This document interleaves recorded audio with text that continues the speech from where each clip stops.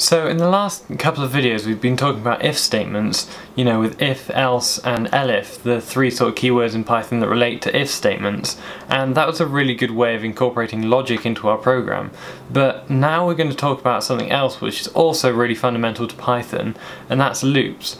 So these allow you to iterate multiple times through a certain line of, or multiple lines of code in your program without actually having to write, all those lines out multiple times. So it's much more efficient and it sort of really improves readability in your code. So let's go ahead and I'll show you what a for loop looks like in Python. So bear in mind there are two types of loops in Python. There's the for loop and then there's the while loop.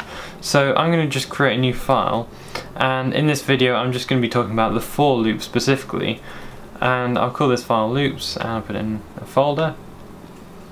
So this is the for loop.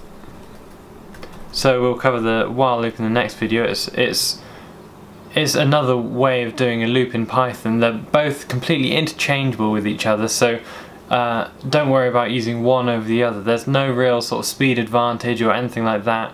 So just think about, you can choose one or the other when you have a better understanding of both of the loops and how they work, because it can be more suited to a particular situation. That's why there's two of them.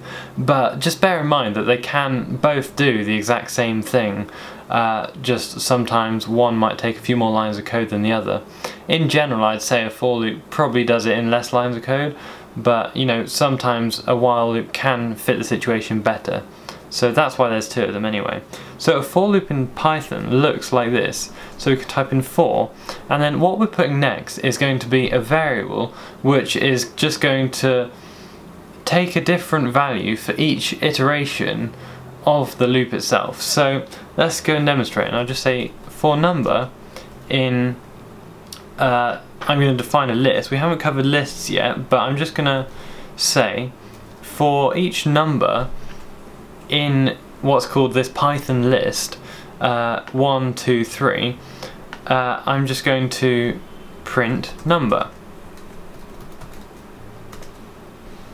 So when we run that, you'll see that it just prints 1, 2, 3.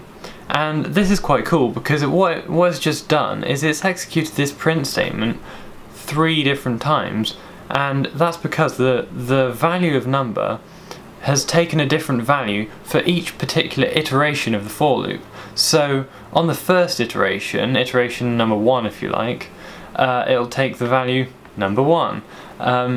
And then on the second iteration it took the value 2, and then the third iteration 3, etc. If you had more data in that list, then it would sort of iterate more through that. So that's why you get 1, 2, 3, because it's iterated through this block of code, which is just a line or multiple lines, indented in this for loop. That's what's known as a block in Python, and that's a really powerful way of doing, multiple, prints, for example, in very few lines of code. You can see I only used 2 lines of code there, but as you'll see in a minute, we can print many lines of code if we need to, using just this. So I'm going to show you a slightly better way of doing that, and I'm going to make a variable called numbers, and I'm just going to set it equal to what we had here, and then I'm just going to say numbers here.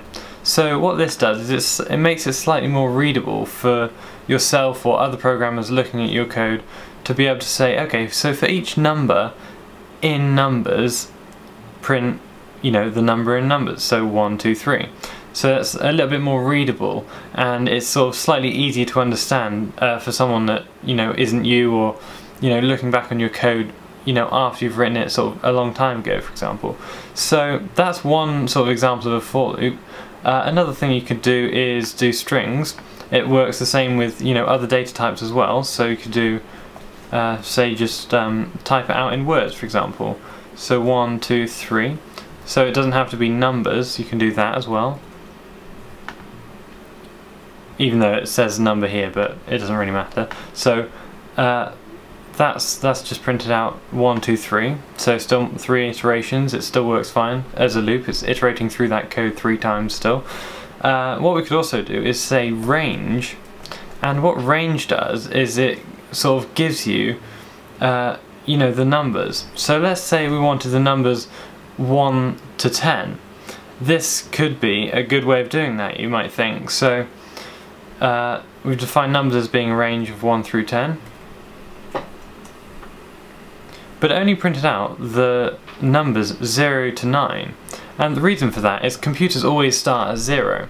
So this is not doing numbers 1 to 10, it does numbers from 0 up to, but not including 10. So if we wanted to make it start at 1, we could do 1, 10, and then that's going to make it start at 1, but it's still going to finish at 9 because it's not including this number 10.